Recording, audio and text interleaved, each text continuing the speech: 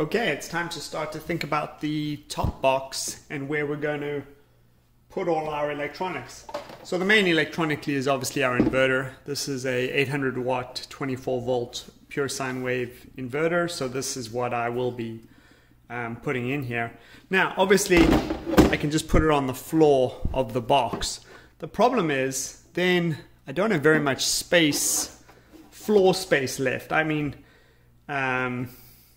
you know, you end up, I'd almost have to like stack stuff on top of the inverter to generate more usable space. And there's a few other things that need to go in here. So I think the better move is to mount the inverter sideways like that. Then that still leaves me a ton of space here to mount some of the other circuitry that I have going on. So I think that's what we'll do. We'll first figure out a way to mount this. Unfortunately, there's this ribbing here. Although actually, you know what, if I mount it on the front of the box, yeah, I think if I mount it on the front of the box, there isn't as much ribbing on the front here. I can almost flush mount the inverter. Yeah, that's what I'll do. So I'll put the inverter on the front of the box and then use this backspace for some of the other electronics I have to deal with. So let me mount this. I also got to mount my kill switch. Figure out a good place for the kill switch. 12 volt circuit. And then we'll have to discuss what we're going to do on the top here. We've got these flaps here, which I think I'm going to try and keep and maybe put some switches or the USBs or the 110 volt stuff in there. Yeah, let me mount some stuff and I'll get back to you. So I have a few things situated. I put the main power cutoff on the side.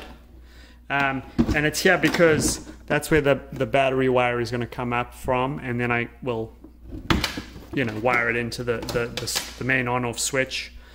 The inverter is mounted, a couple bolts from the outside. It's sitting there. In the roof here, these are 3 switches, and I put them in here like this. It's not a great use of this space, but I also didn't want to really cut out these ribs, and so I just decided to make up 3 switches there, you know, one for the 12 volt, one for the 110 volt, and one for the meter. And then those go under there and are protected. And on this side, I cut out the long rib that went this way to make more room, and then I installed the 12 volt circuits here. So there's a 12 volt there, and here is USB, and that's in there, and then I just popped this cap out temporarily to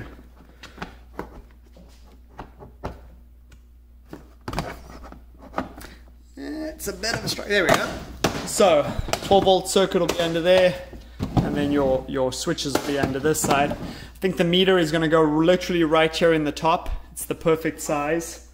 I should have one. I should have it right here.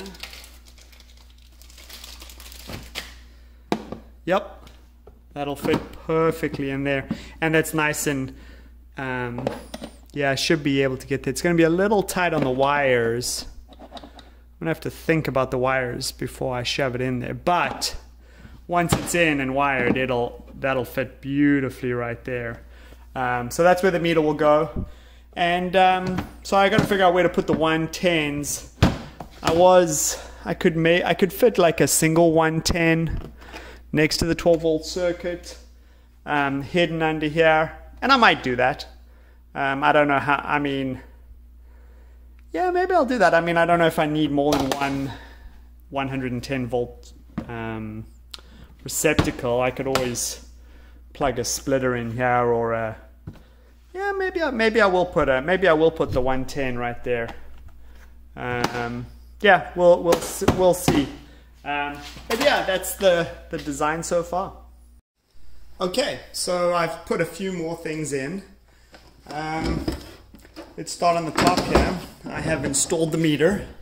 It fit beautifully in there, and that was actually a nice cut. So that's installed.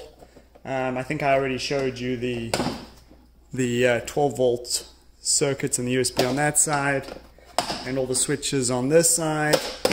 And then on the inside, I have a fan installed. I cut that out and I'll probably add some sort of shield onto that. I've mounted the shunt. Shunt will sit there, and these are wires coming from the meter that'll go to the shunt. And of course the cutoff switch. When you start to put things together, I suggest you install your biggest components in place, like this inverter, because it's very easy to run into interference when you like close the lid. And if you don't have your components in place, things like these 12-volt circuits could easily hit the inverter. I got lucky, and that's just clearing, but these are things you need to think about as you close this thing up. Everything needs to occupy the same space. So put your biggest things like the inverter in place, and then keep an eye on your available space, especially when you have like an opening and closing lid.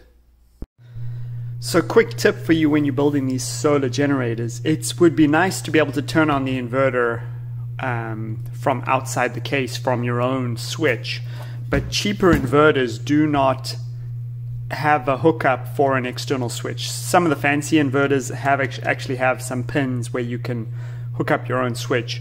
These cheaper ones do not. However, we can totally wire our own switch onto this switch and run a wire out externally and just bridge this switch with our switch to be able to turn this on and off externally. This switch doesn't actually carry any current.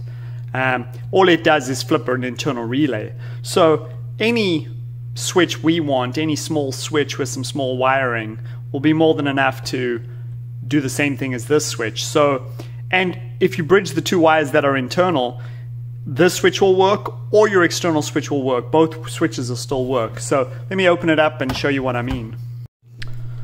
Okay, so there's the switch, and you can see it's got just these puny little cables on it. So if we just bridge onto this switch with our own switch, we'll be able to externally turn on and off this inverter. So let me do that and I'll show you. Okay, so I've bridged on this external connection and I just ran it out a front vent, and I used a connector so that I can plug in my wiring from the solar generator and still be able to unplug this and remove the inverter if I need to. But there you can just see the internal wire and my wire are both just now soldered onto the two pins of this switch. So if you throw the switch here, the inverter will turn on, or if you throw a switch that's connected to this, it'll turn on the inverter. So now we are able to externally turn on this inverter. Okay, so our solar generator is basically done. The only thing left is the solar charge controller and how I'm going to charge it with solar, which I'll deal with later. But everything else is basically complete. Let's swing around here. You can see I have a power switch here, and there are actually 5 little holes cut out here. Those are actually vent holes. Since the fan is on that side blowing across, that's where the hot air will vent out. So let me throw on the main switch, and nothing major will happen because I haven't turned on the side switches. We can open this panel here, and there are side switches. I think I haven't labeled them yet, but I think the first one is the meter, which it is. You can see the meter is turned on, and it's saying 27.6 volts, so that's good. This second one, I believe, is the fan and the 12-volt circuit. Let me test. Yes. I don't know if you can hear, but the fan is now blowing. Let's bring you around this side. That fan over there is now spinning, and this 12-volt circuit is live. 12-volt circuit is live. It's rigged onto the fan control, so the fan turns on the 12-volt circuit and the fan, because the fan wanted 12 volts, so I just wired them together. The last switch is for the USBs. And I turn that switch, and then the USBs, you can see, are active. So that's the USBs. That is where I finally decided to put my AC outlet. I only have one AC outlet, and it's right there, and that is the AC switch to turn on the inverter. It's It's a little bit awkward of a placement, and I only have one of them. But I think what I'll do is I might have a short extension cord that splits out to like 3 plugs or something like that that I can put inside the case, because there's extra room inside the case. I just wanted a nice, neat place to put the AC circuit, and you know, rather than drill any more holes on the outside, or you know, I just decided that's where I'm putting the AC circuit. And then this is the switch for the inverter. Let me turn off all the 12 volt circuitry. Now if let me come in here. The inverter is off right now. I don't know if you can see, the inverter is off right now. Let me flip this switch here. You can see I just turned on the inverter circuit and it's putting out 125 volts. Yeah, so this switch turns on the inverter and powers up this AC outlet. This AC outlet, and let me turn off the inverter.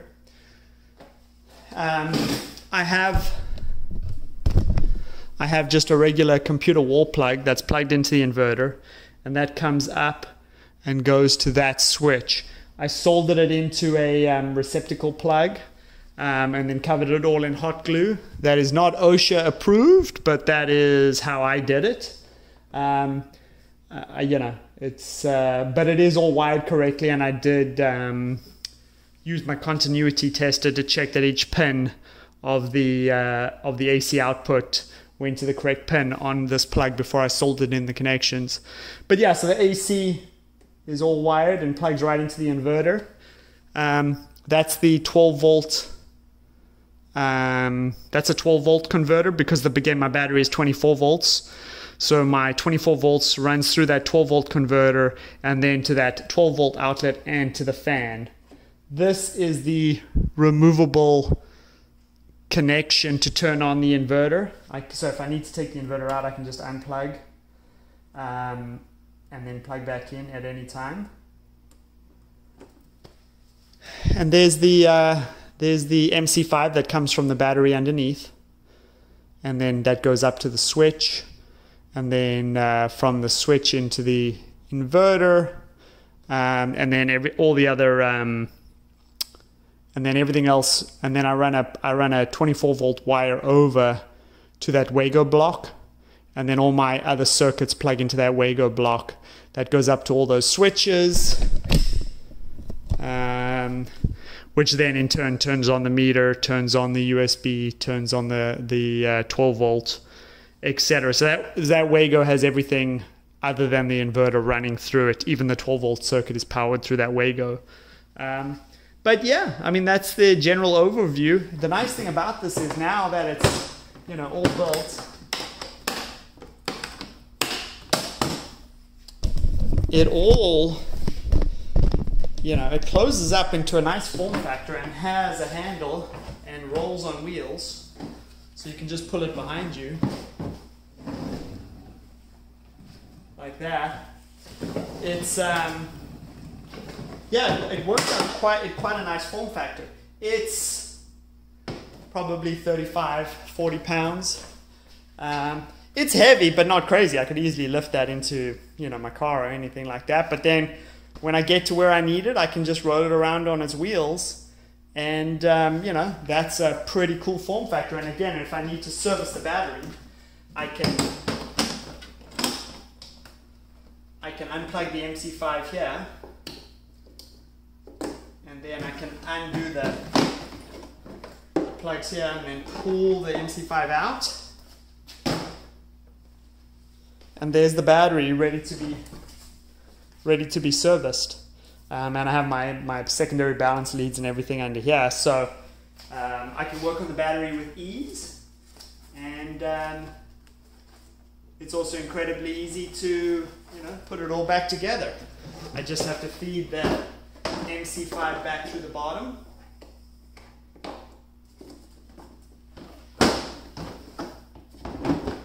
And then I can lock these up, plug the MC5 into the MC5 that goes to the main power switch.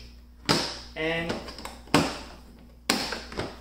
this thing is hot again. I can throw main power, turn on the meter, and we're operational. So yeah, I'm pretty happy with this thing. I am going to capacity test it, and I do need to figure out my my solar charge controller circuitry. But you know, for a couple hours of wiring, I think this is a huge success.